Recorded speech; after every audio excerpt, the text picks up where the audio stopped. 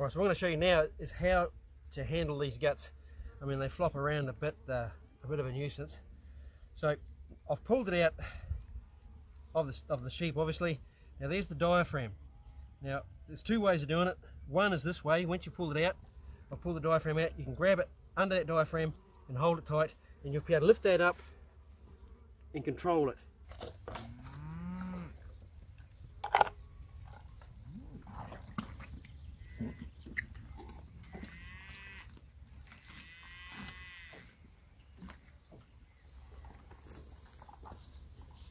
Right, now sometimes that rips off, but the other way to do it is just to roughly separate the guts.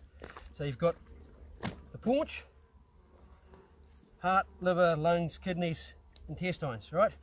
So about halfway, just run your hand under it like that, and it will balance.